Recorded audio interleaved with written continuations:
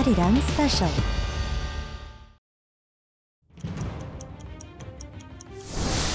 Korea division was a product of the Cold War, but it has become internalized since then.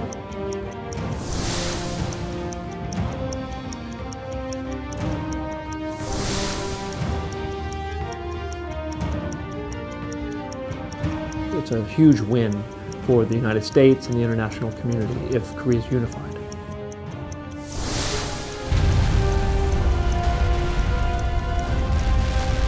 Focusing solely on the denuclearization has not worked. There could be some sort of major political event in the country, in the next 5 years or so.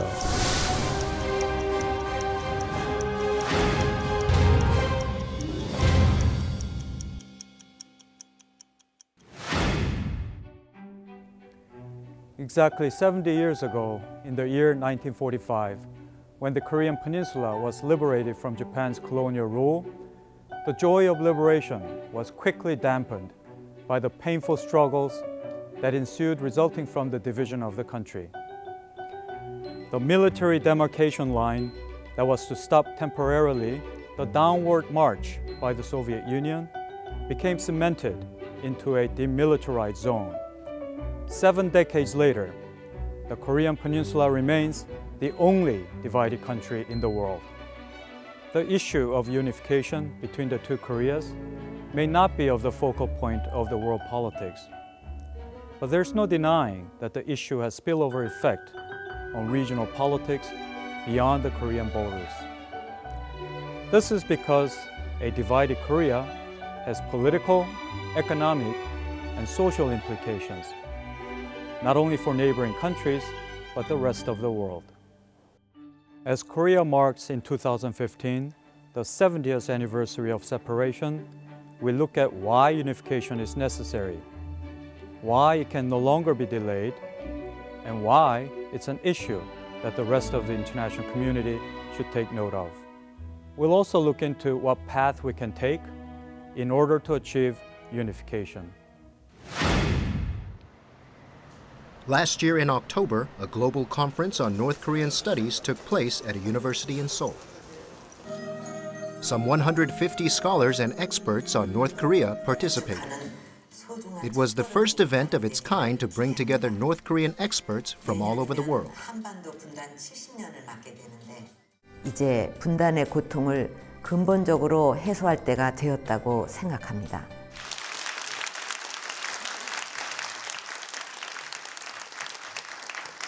한반도가 단순히 분단 이전의 상태로 되돌아가는 그러한 통일이 아니라 전 세계를 평화와 번영으로 통합시키는 데 기여하는 것이야말로 21세기적인 통일의 개념이 아닐까 생각합니다.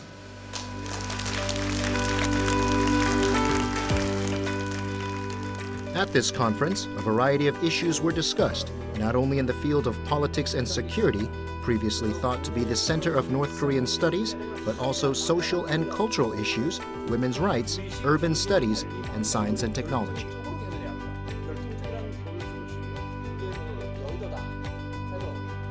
One of the most notable topics was economic change currently unfolding in North Korea.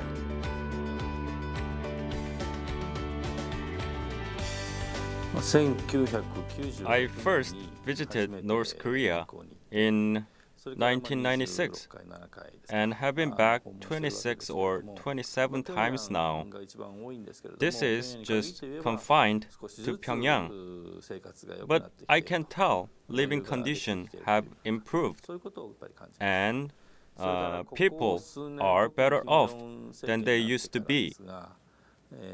Especially since Kim Jong-un took power, younger people seems to be livelier, and their clothes and other things are not much different from other countries in Northeast Asia, such as China, South Korea, and Japan. According to a scholar who recently visited the North, residents in Pyongyang are enjoying more affluence. It signals there are economic reforms taking place in the North, but what form are these changes adopting?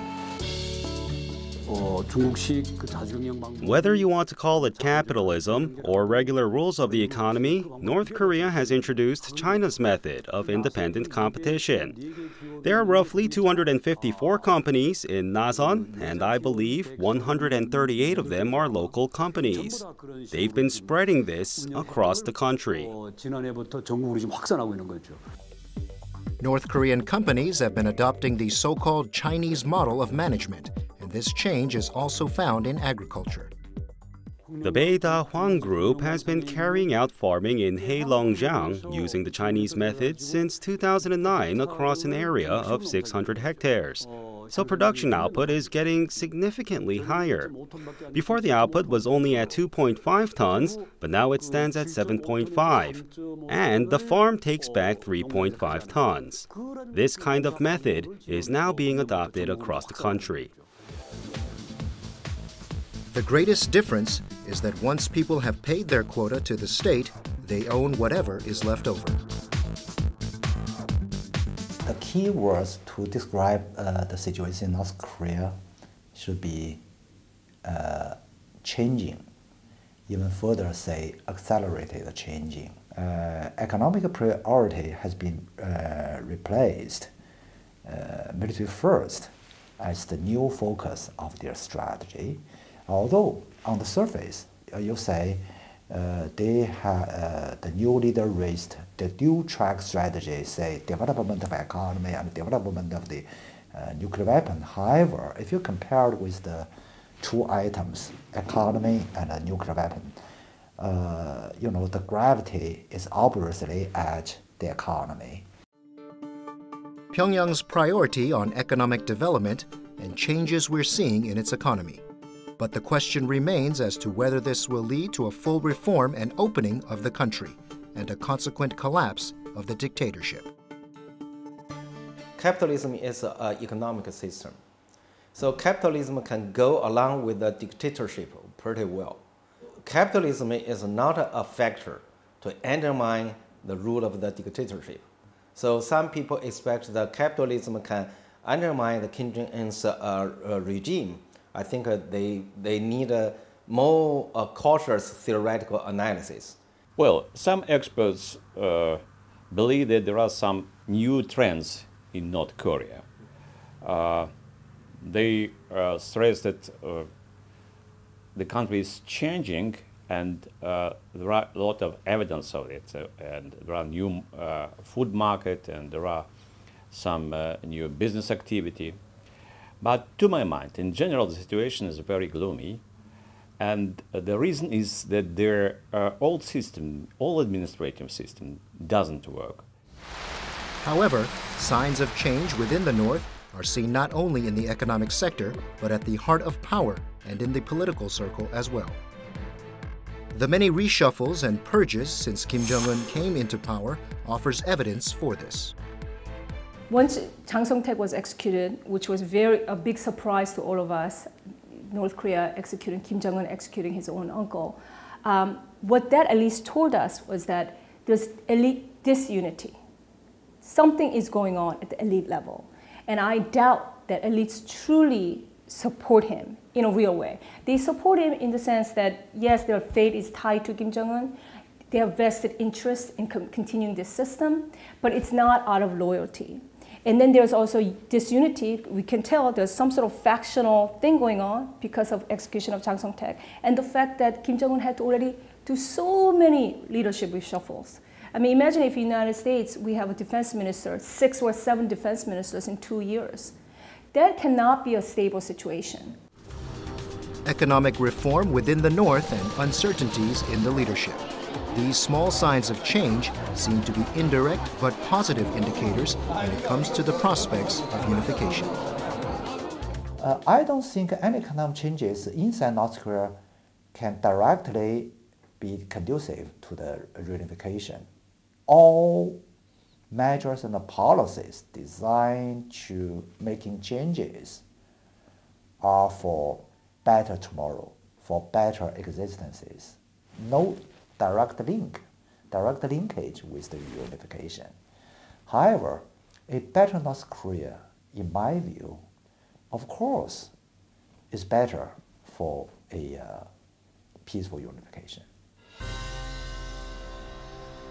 Last year, the South Korean government actively made efforts to create a better foundation for unification.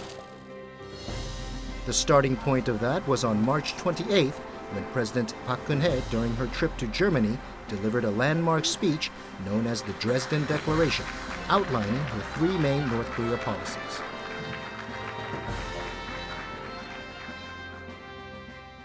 Wir sind ein Volk.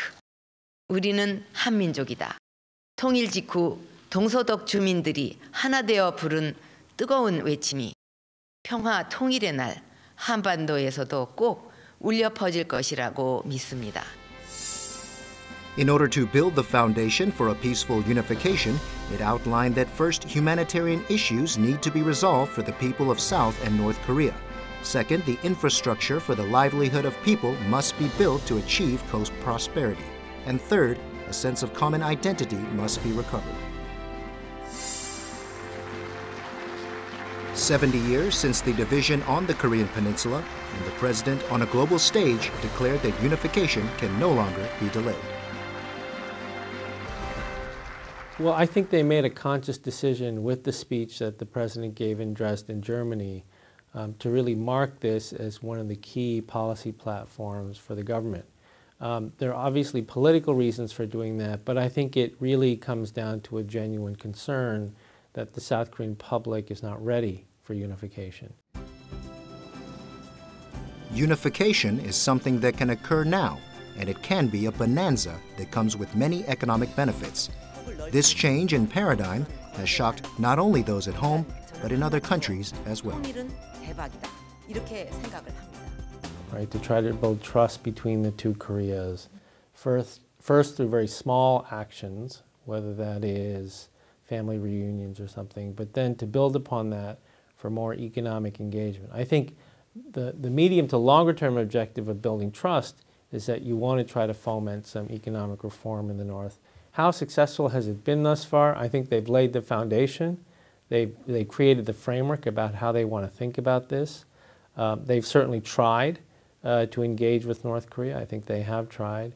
Well, you know, the Korean government has had a pendulum swing from left to right and right to left over the last 20 years, trying different approaches. And I think the current administration under Park Geun-hye has found a centrist approach. It's a combination of pressure, but also engagement and dialogue. A certain amount of resistance to any sign of North Korean aggression, which I think is essential, but at the same time a willingness to expand people, to expand economic contacts, to expand engagement. What's most important is that unification is not a matter confined to the peninsula, but a process that requires the interest and support of surrounding countries. And this need has brought about actual responses from other nearby states. Park Geun-hye's administrations played a very important role in elaborating new type of relations between two Korean states. In this case, I would like to note the Euro-Asia initiative and trust politic initiatives.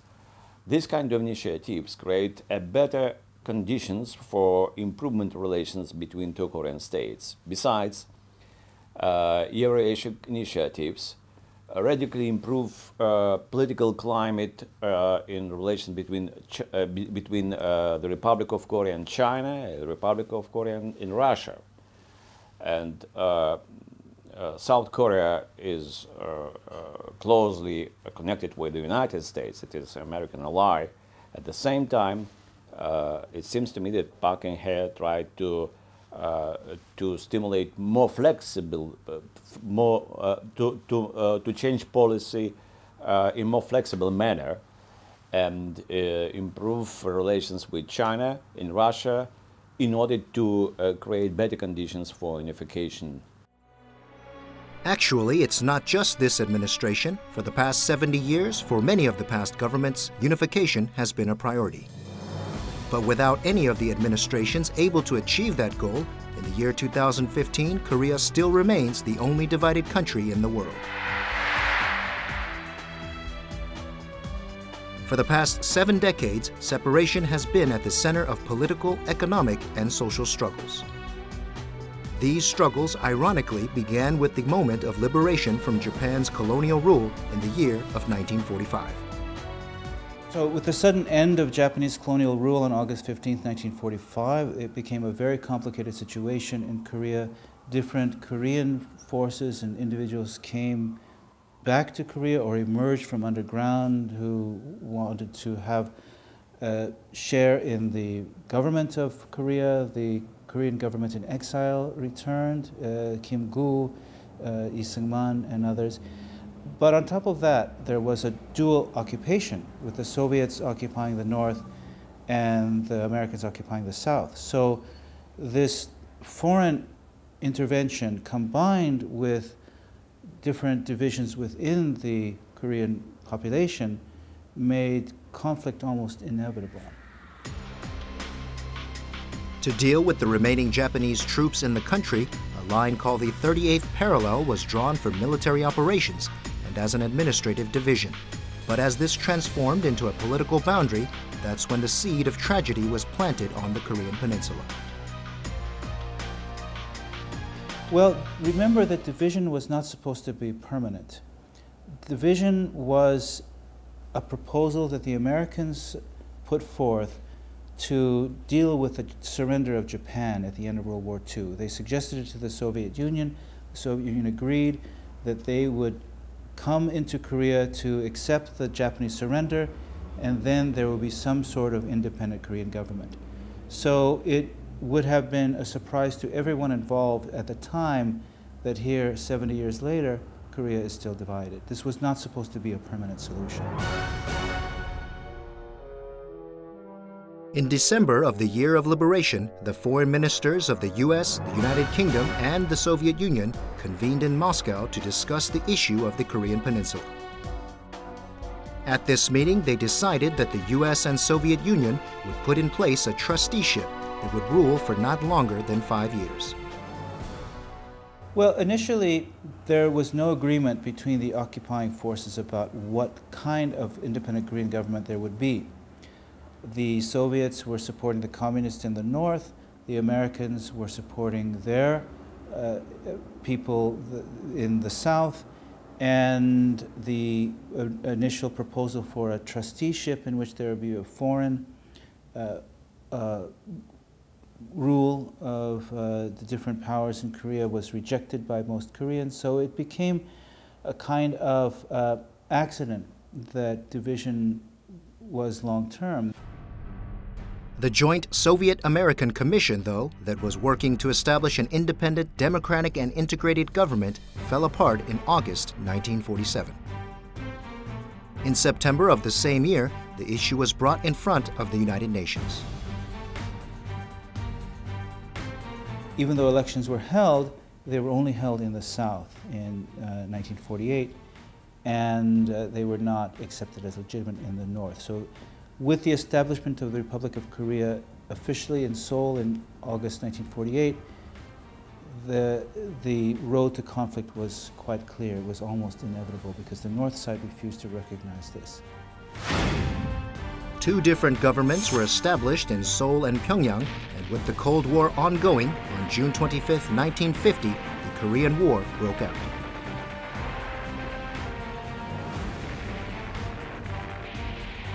The battle ended with an armistice, not a peace treaty, in 1953. We have stopped the shooting. That means much to the fighting man and our families. And the division between the 2 Koreas became a long-standing arrangement. Yes, there were several opportunities for Korea to have maintained its unity if the Soviets and Americans had agreed on a format of unified Korea, if all of the leaders had agreed on some sort of unified process. There was a meeting in Pyongyang in April of 1948 to stave off division just before the elections in the South, but that failed. Or if the war had turned out in a different way. But none of those things happened, and in the end you have the solidification of the division, not as established by the 38th Parallel in 1945, but as established by the Korean War Armistice in 1953.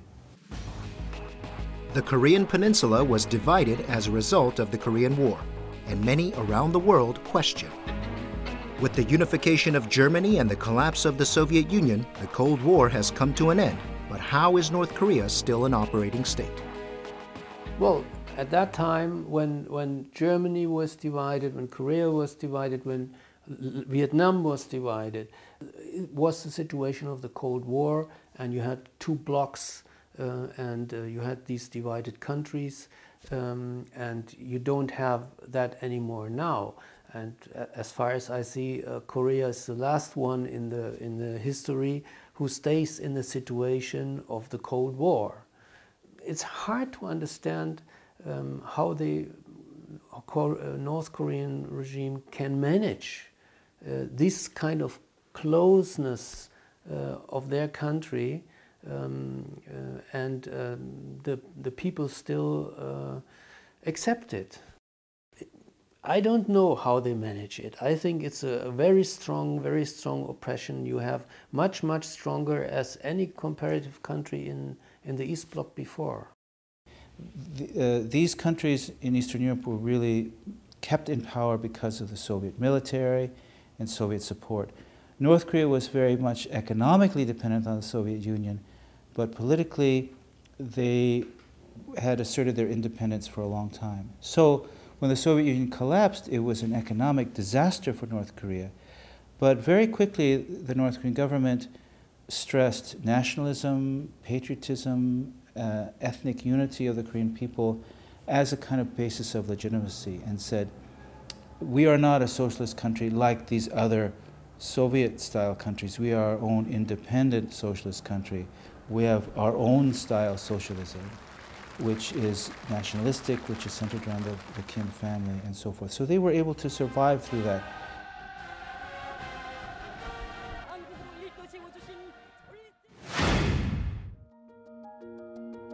Apart for 70 years, during this lengthy separation, South and North Korea have seen many changes, ranging from language to culture. But there's one significant and most visible difference. This is a satellite image of the Korean Peninsula late at night. The north is engulfed in darkness, while the south lights up like an island. The north doesn't have the electricity to light up its streets, while the south shines brightly. It's a simple snapshot of the stark difference in economic status of the two Koreas. While the South is ranked the 14th largest economy in the world, the North is considered one of the poorest in the world. As this gap continues to grow, the road to unification becomes problematic. In the cities of countries that are geopolitically or economically connected to the Korean Peninsula, what do people in these neighboring countries think of when it comes to the peninsula or North Korea? Also, what are their thoughts on unification between the two Koreas? Maybe the barrier is just from the politics, and maybe it's kind of hard, but I hope it can be a united country one day.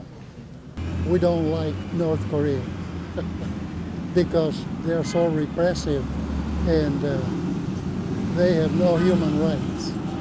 And all that we hear are bad things. I do not know anything about the interests of those countries, but my assumption is that South Korea would not, favor that, but I don't know enough about that to speak much to it. I think when you say North Korea, there's an image of them being very dangerous. If the South is put in a similar state, I think that would be scary. But on the other hand, if they are unified and it brings peace, I think that's a good thing. Why then do the two Koreas need to be unified? Why can it not be further delayed? Also, why should people in neighboring countries also have interest in Korea's unification?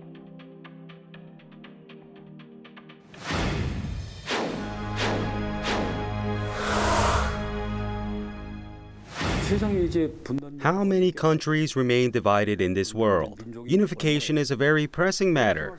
Families are falling apart, unable to see each other's faces. Half of them are at age 80 or older.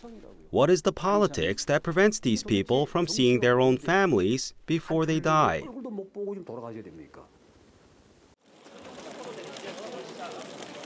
As of late September 2014, there remain 69,279 surviving members from separated families.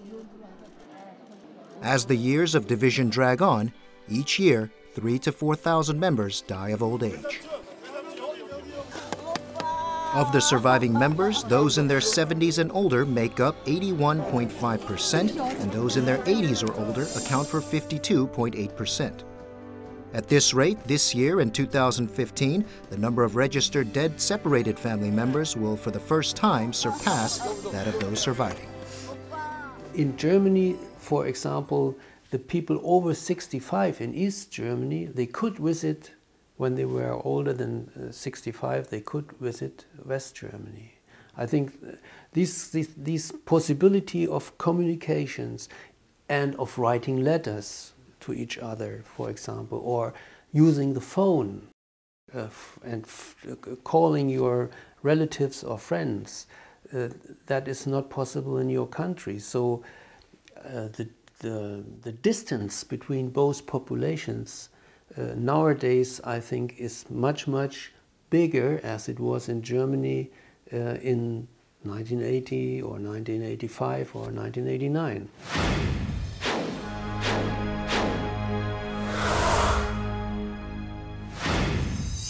North Korea's nuclear threat is the problem of the world. For more than 2 decades, the international community has made numerous efforts to resolve the nuclear problem in North Korea. But not one of those methods have brought about substantial results.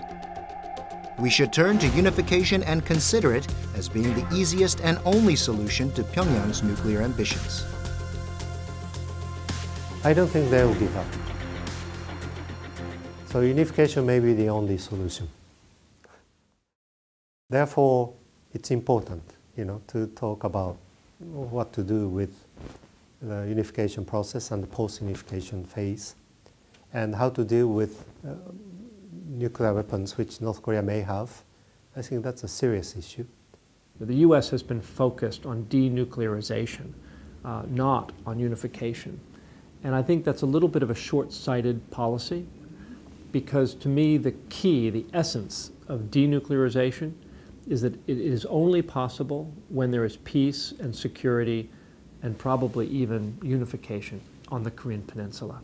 I think our policy, United States policy, has been very myopic and ineffective, making it all about the nuclear program, focusing solely on the denuclearization has not worked, clearly. We tried it for 20 years in every different way. So that should no longer be the focus, which means we now need to stop thinking only about the nuclear issue, but engage on the human rights activities. I think that's a very good thing, the recent developments in terms of human rights. And then we also need to sort of set this long-term goal of unification.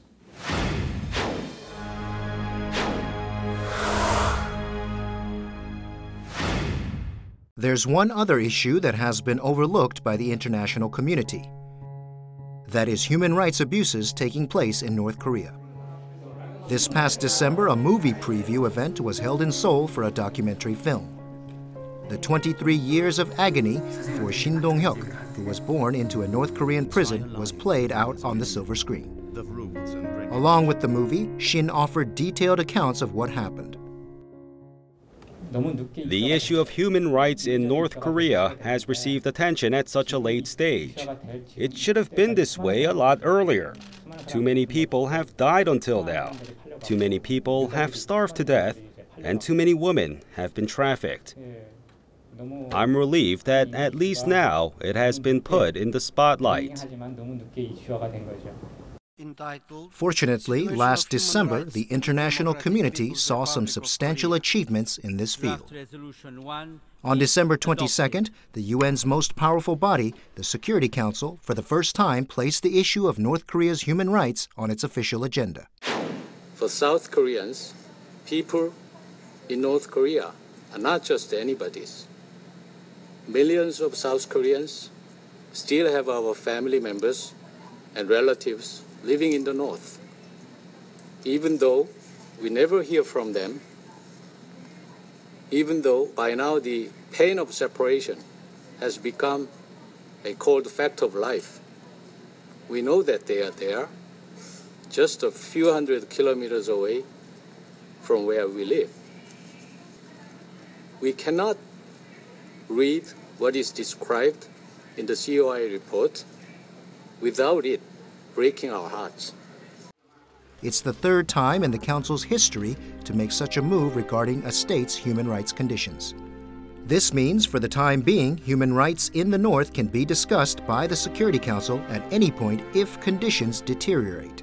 It's also representative of just how much interest the international community now has in the matter. North Korea has been working on getting rid of evidence, so the global community need to get involved and make sure no one falls victim to this act. We need to pressure them so no more crimes are committed. Unlike in the past, North Korea has reacted strongly to these movements, actively lobbying against them. This is also a significant change. We now know what North Korea hates. That is the issue of human rights and political prison camps. I'm very happy about all the attention that's been finally paid to North Korean humanitarian situation. For too long, United States government and the world has not prioritized human rights because we're overly focused on the nuclear issue and almost put aside human rights concerns. So I'm very, very happy the United Nations Commission on Inquiry on Human Rights, North Korea's human rights, released that 400-page report, landmark report, calling many of North Korea's human rights violations crimes against humanity, even naming Kim Jong-un himself. And what we didn't realize is that how much leverage that it actually has. Because had we realized the human rights issue was actually a leverage for the US government, we might have even pursued this even earlier. Because besides being the right thing to do, North Koreans are right now very, almost traumatized by all this focus on human rights issue. This also shows that the fastest and most effective method in resolving the issue of human rights is through unification. In addition to security benefits, I think US interest is also about US values. And in terms of human rights suffering, you are relieving 23 to 25 million North Korean people from the last Stalinist dictatorship. And America is all about our values. So I think that's another extremely important benefit for the US and for the region.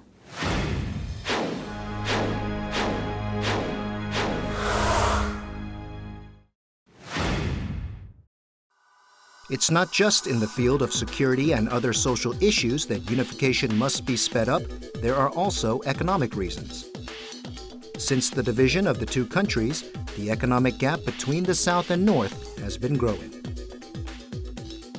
With its continual growth, South Korea is poised to become the 7th country to enter the so-called 30-50 club this year, while North Korea's economy has crumbled, becoming one of the poorest countries in the world. Children who were born during the late 90s, during the arduous march, so those born in the Yanggangdo, Jagangdo, and Hamgyeongbuk-do provinces, they are the children who were starving already in their mothers' wombs. Since then, they've always been hungry. If those children grow up, get married, and have children only to go through the same cycle, it's said that it changes the DNA of the people. What then happens to the nation? It's not a joke.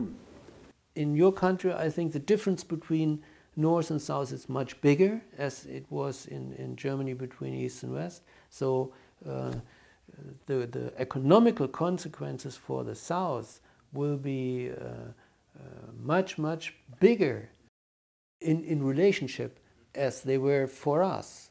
Yeah, we had to give a little bit. And I think in the case of reunification of Korea, it will be much stronger consequences for the economical situation, also for the South Korean side. In the Korean case, North is 1/3 of United Korea, and the economic situation is a disaster. Per capita income is 5%.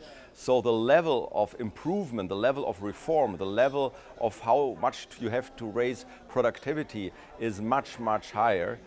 We calculate that you need about 20% of national product of Korea, South Korea, to get North Korea on a path to reform. In the German case, it was about 5%. As the economic gap between the two Koreas grows, the cost for unification becomes greater.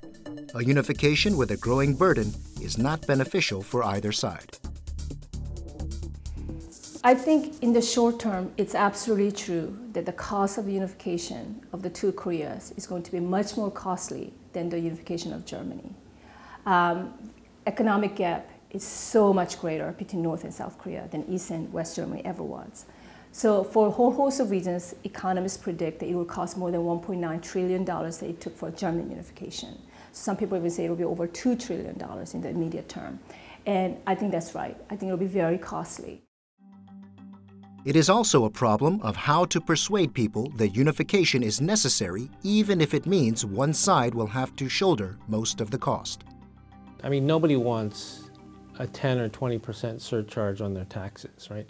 Nobody wants a new tax on top of a sales tax. So yes, I can see why a good number of the South Korean public look at unification with trepidation and concern. But there's one thing people must not forget. There is also a cost of division that comes from security and other fields. Defense spending. South Korea spent $35 billion this year. Average is $30 to $31 billion a year. That can be lessened. And look at North Korea. North Korea spent $1.2 billion on ballistic missile program alone in 2012. So if two Koreas unify, all that cost that they're now spending on ballistic missiles program, nuclear program in the North Korean side, on the South Korean side, $30-some billion can be merged and be spent towards developing the country.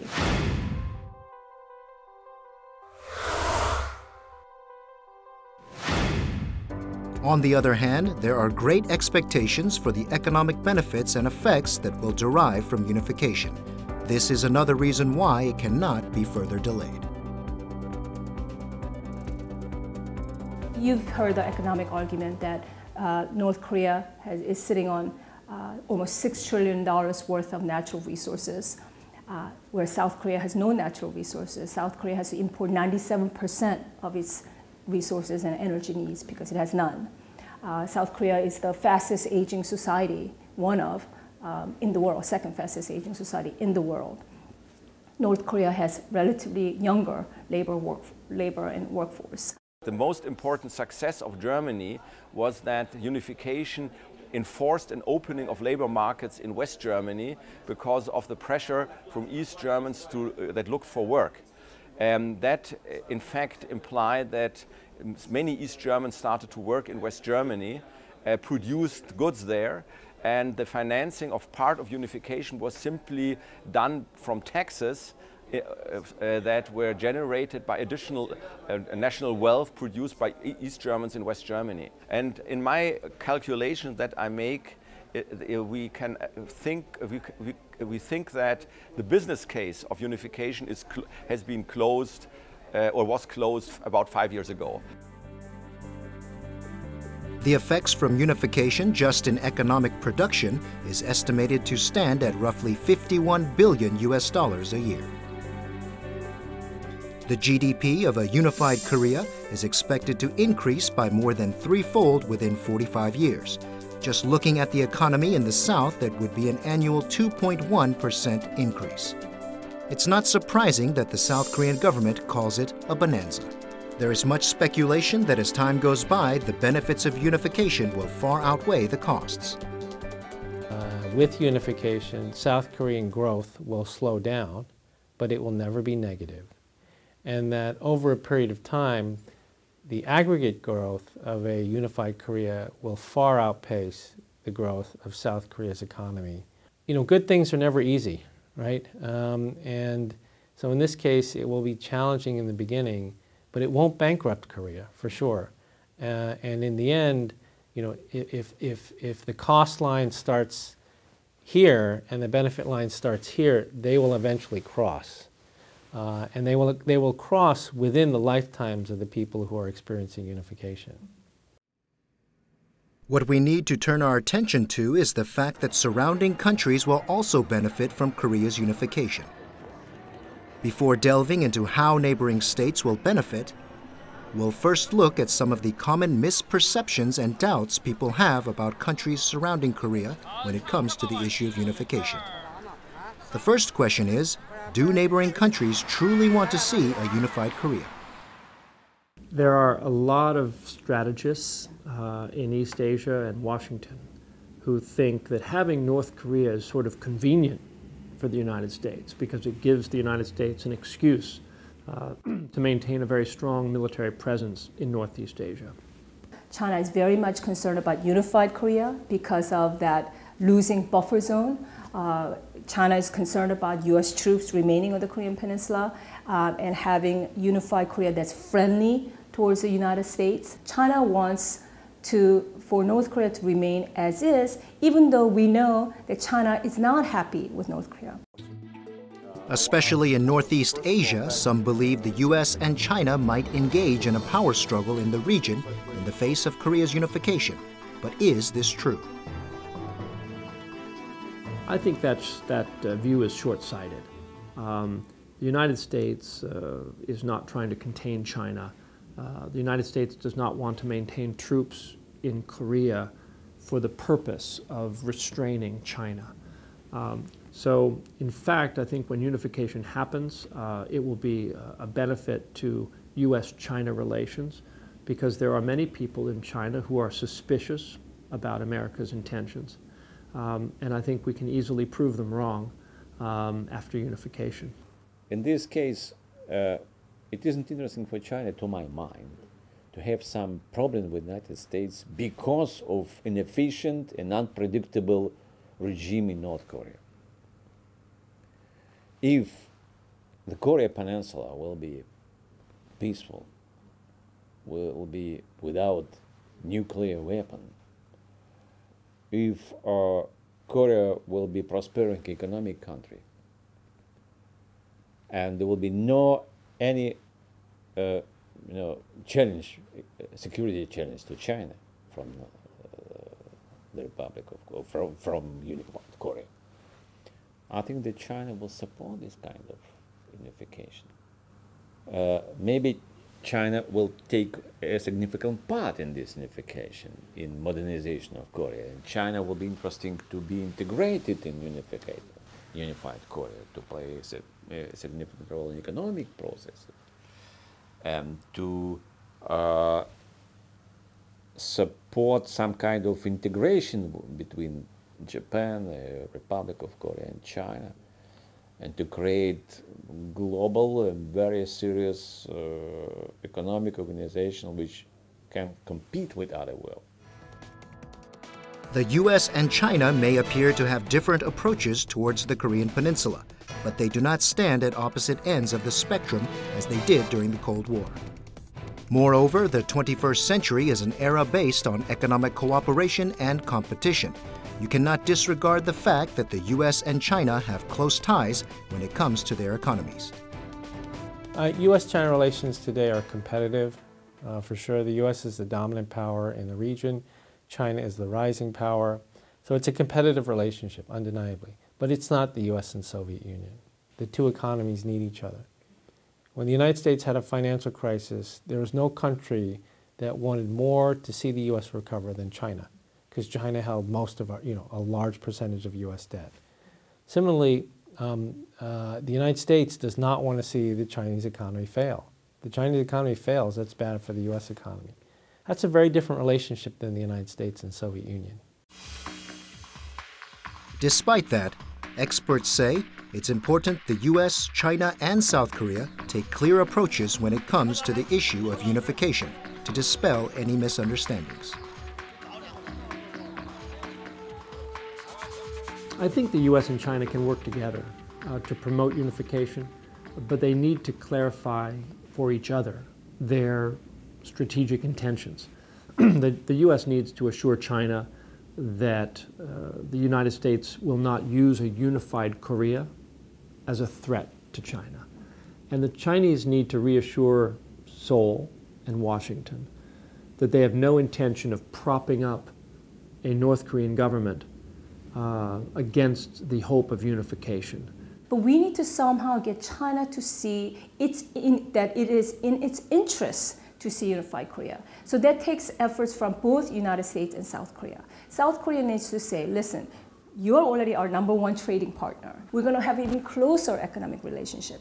It's not going to be so bad if you have unified Korea. It also requires for the United States to say, okay, if our troops remaining on the South Korea, on the Korean Peninsula, is so much of a concern that in a unification scenario, we'll move the forces out. Because when you really think about it, there's no reason for United States and US forces to stay in a unified Korea. Moving beyond ideological differences or power struggles, a unified Korea will bring real and tangible benefits to surrounding countries. The US, Russia, China, Japan, and other surrounding states will first see results in the field of security. Well, for the United States, North Korea is the biggest source of instability in the Northeast Asian region. One of our top concerns about North Korea pursuing its nuclear weapons program is that one day North Korea might proliferate nuclear weapons or parts or its technology to countries like Iran. It already had that kind of relationship with Iran, Syria, Libya, Burma, Myanmar. So that's a big concern that one day they will proliferate its nuclear technology, which is definitely a big concern for us. It will reduce our defense burden because we won't have to station so many troops in Northeast Asia to deter North Korean aggression. Currently, in the environment surrounding Japan and the issue of security, North Korea and its nuclear program is the problem. If the Korean Peninsula is unified under South Korea, I think it would automatically resolve the issue of North Korea's nuclear program. This would be a very fortunate development for the security of Japan. It not only solves problems on the security front, it opens up a large and attractive market for competition. Besides, not a unified Korea will be a great gate for Russia for Pacific area. Unification will bring about great benefits for Japan, given that it will provide a larger market to enter. It will also be a great economic benefit because a unified Korea will have economic opportunities that will be beneficial to the world. It's a huge win for the United States and the international community if Korea is unified. There appears to be a common belief about the need and legitimacy of unification, both home and abroad. But when it comes to the question of who and how, we need to take a step back and carefully review the issue. What kind of specific roads are there to take in achieving unification? Germany is a country that once shared the same fate as Korea. How did it achieve unification? Also, what struggles did it go through after becoming one country? Here's an outlook of what lies ahead for Korea.